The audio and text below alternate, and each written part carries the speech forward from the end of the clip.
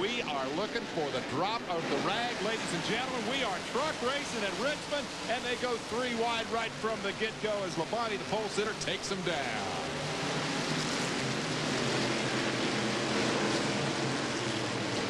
Craftsman had a notion, couldn't go anywhere, ended up doing a big old wreck at turn 2. We stacked them up, I don't know, 1, 2, 3, 4, 5 trucks looks like involved anyway. There's the coach, he's in it. Toby Butler got tangled up. And looks like they're all moving. That kind of started about the middle of the pack, and from the middle on back, it was just a jam scene. Who else got tangled up in that? Looked like Chad Little maybe in his very first truck start. There's some damage to the 25 of Kenny Schrader. Jack Sprague. Him too. Let's see how it happened, Benny. Let's see where we... Oh, there we get some... Butch Miller tags Jack Sprague. And Butch just gets a little bit of damage. The 24 of Lagus is involved. And then we see Toby Butler in the 21 truck. And Coach Glanville in the 81 stops. And that 11 is Chad Little's also involved. And look at the sparks dragging off the 98 Rebestas truck. That is not good news for the man who sits 4th in the series standings. Oh, the right front is flat. Oh, man.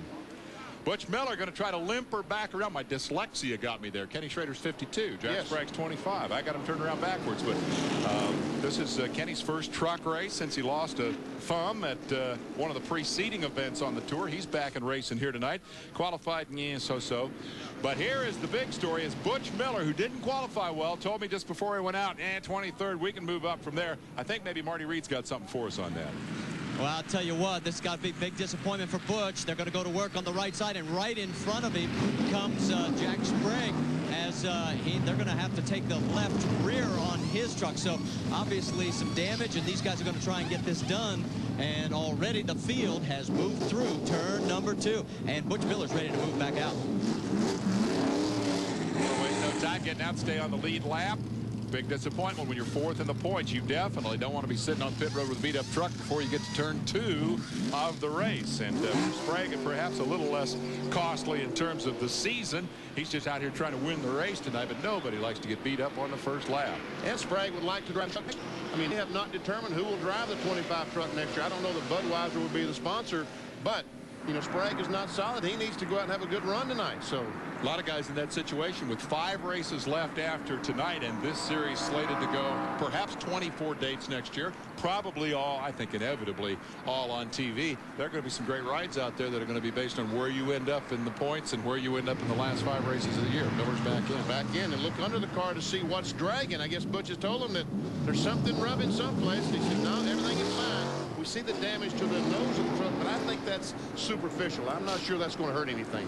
They talk about a lot less downforce on the trucks than on the race cars. How big an issue is that going to be here on this 3/4 mile layout? Are they going to feel loose and squirrely? Well, I think so. The guys talked about those trucks really pushing a lot of air with the nose of the car, as compared to the Winston Cup car, certainly. Back underway, a 4-lap caution. The restart on 5 with Terry Labonte, the pole sitter, jumping out front. Rutman settling into that 3rd position as they shoot down the backstretch. First time at full race speed. Wow, there goes Skinner on the edge. Jeff Bodine comes the X-Type truck, takes the lead from Labonte. How about Skinner? What was he saying in that interview? Just going to sit back, take her easy? Oh, yeah. Passed 3 trucks on the first lap. Yeah. Yeah, I'll take it easy. You bet. That's Johnny Benson, the 18, right behind Skinner. Boy, that kid's a good young race driver. But he's about to be challenged. Hornaday up the inside. Love the way they can run side by side here. This is the precision gear onboard camera. Looking out the front of Benson, at the back of Hornaday. He's running 5th at the moment. What about speed on this racetrack? Manny, they qualified just short of a $120. What's that translate into for straightaways? We're probably looking at 135, 140 miles an hour, about right there. Jeff Bodine backs off the gas, applies the brakes, takes the car right to the bottom of the racetrack. Chad Little told me he couldn't figure out this braking thing. They got big brakes apparently on his truck, and he said he just couldn't figure it out. How much brake do you use going to the corner here? Quite a bit, especially going in turn 3 because it's such a sharp corner as compared to 1. So if you watch these trucks go down in turn 1, we'll see that that corner is very gradual. The D shape goes in that corner, and it's not too bad. But in 3, the corner's a lot sharper. Riding along with Joe Ruttman, looking out the back and looking at Skinner, who's come from 7th starting spot to run 4th. Further back in the field. Bodine Gay in the 83. That's Todd Bodine on the outside in Jack Roush's truck. And there goes the green Combs, Rodney Combs, in the green 43, the snapper truck. Mention Schrader, too, so people know that he really is in the race. Yeah, that wasn't a complete sack. Okay. At 32 is Derek Cope. You probably recognize that paint job. First time in a truck for Cope. We have 6 Winston Cup guys in the show here, and 7 drivers making their first truck start. And I think as much as any other statistic, that probably speaks well for what you talked about at the top of the show. All the interest and enthusiasm for this series.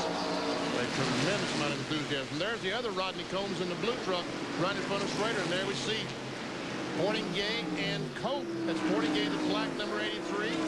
And Cope in the main and tail 32. And there's Hermie Sadler, the 00. Brand new truck this race, first time out. I love to listen to that kid talk. Good thing he doesn't talk and run. Oh, we got a spin coming off turn 4. Looks like the 22. That's Todd Massey making his first appearance here, and Richmond jumped out and bit him coming off of 4. He got her up against the inside retaining wall for the 2nd caution of the race on lap 12. No change up front. Bodine has shown the way since he jumped in front of Labonte. We'll take a break and come back with more. Look at the people.